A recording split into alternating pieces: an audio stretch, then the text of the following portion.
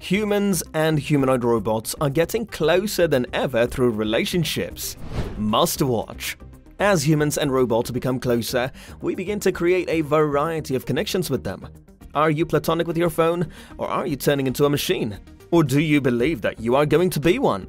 Robots have the potential to alter everything we think we know about humans. Smartphones are now owned by about 84% of the world's population, and they are quickly becoming a need. So in today's video, we'll discuss on humans and humanoid robots are getting closer than ever through relationships. Interested in learning more? So keep an eye on the footage. Hello everyone! Don't forget to subscribe to our channel, like this video, and click the notification bell button to stay up to speed on world politics, finance, international market, space, and anything else in the world of technology. Elon Musk told Kara Swisher, "We are already a cyborg. In the form of your emails, social media, and whatever you do, you have a digital version of yourself, a partial representation of yourself online." Musk's assertion is in line with what roboticists have discovered in human-robot interactions research. Robots are everywhere. A person can use a coffee maker, an electric toothbrush, and an iPhone before leaving the house in just one morning. People regard robots differently depending on their role, appearance, and previous experience with them. Dr. Julie Carpenter discovered that soldiers often identify the robot as "my hands" or otherwise as a physical extension of themselves, in a study of military personnel with advanced robots. Bots become more than just tools to the soldiers with whom they serve. They are given unique identities, and those that are killed in war are buried with 21-gun salutes and eulogies. Anthropomorphization is the process of putting human characteristics onto an item, and it can be seen in robots and humans who have experienced less trauma together than military robots and human troops.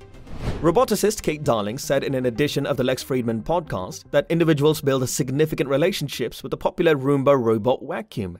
People will converse with your Roomba, sympathize with it when it gets stuck in corners, and even remark that it has a personality.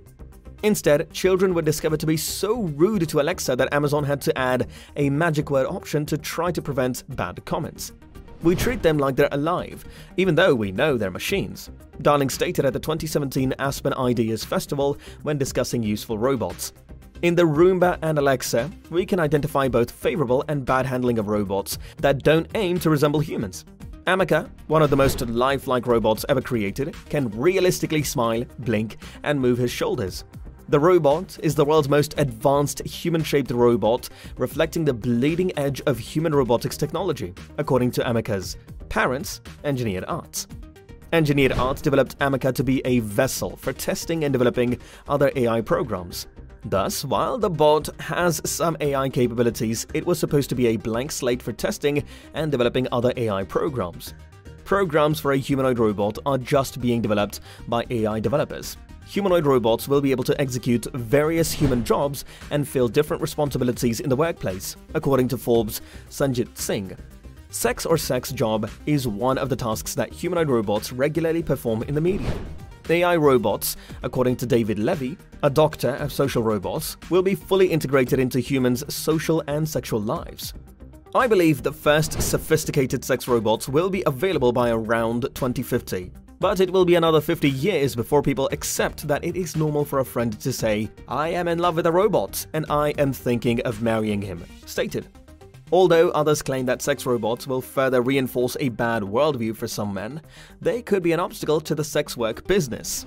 According to a sex worker, increasingly lifelike sex robots risk hardening those men's attitudes toward human women.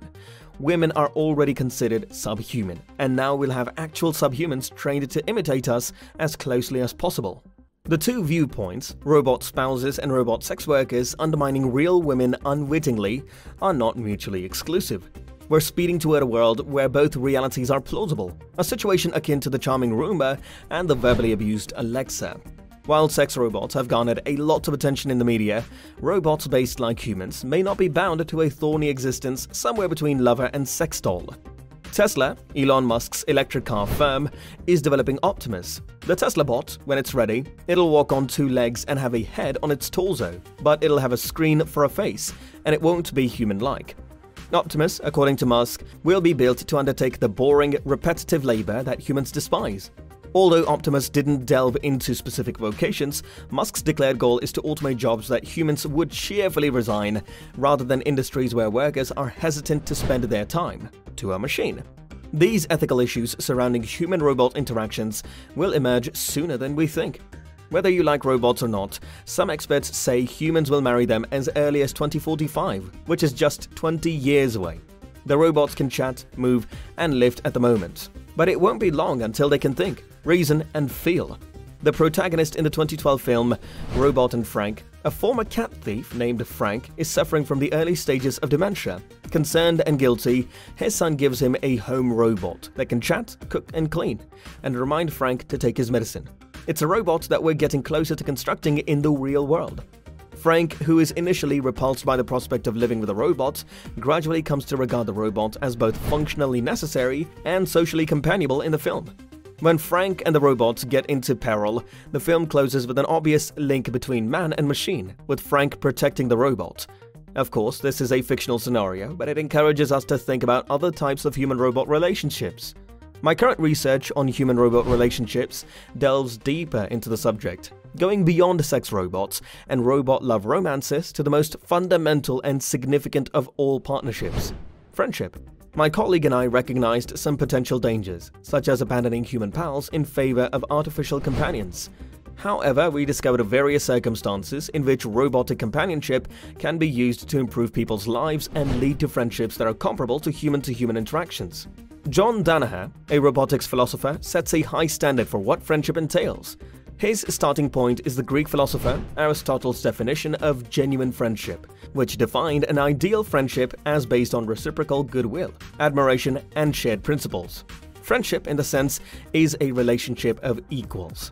Building a robot that meets Aristotle's criterion is a significant technical problem that is still a long way off, as Danaher concedes. Robots that appear to be getting close, like Hanson Robotics' Sophia, rely on a library of pre-programmed responses. They're more like a humanoid chatbot than a conversational equal. Anyone who has had a test conversation with Alexa or Siri knows AI still has a long way to go in this area. Aristotle also discussed various types of imperfect friendships, such as utilitarian and pleasure friendships, which are inferior to true friendship since they do not require symmetrical bonding and often benefit one partner unequally. This type of friendship establishes a low standard that some robots, such as sex bots and artificial pets, obviously meet. Relationships with robots are a natural extension of relationships with other objects in our world, such as people, pets, and possessions for some. Psychologists have even studied how people react to media artifacts, such as computers and televisions, in a natural and social way. Humanoid robots, you'd think, are more friendly than your personal computer. However, there is no consensus in the subject of robot ethics on whether we can or should build any kind of friendship with machines. Human-robot companionship is an oxymoron, according to an influential group of UK experts who mapped a set of ethical principles of robotics, and marketing robots as having social capacities is dishonest and should be handled with care, if not concern. Investing emotional energy in entities that can only simulate feelings, according to these researchers, will always be less gratifying than creating human-to-human bonds. Will humans mistreat or admire robots if they appear to be more human-like? Will there be any disadvantages of this? Having said that, as we near the finish of this video, we'd like to thank you all for sticking with us. If you enjoyed the video, please click the like button.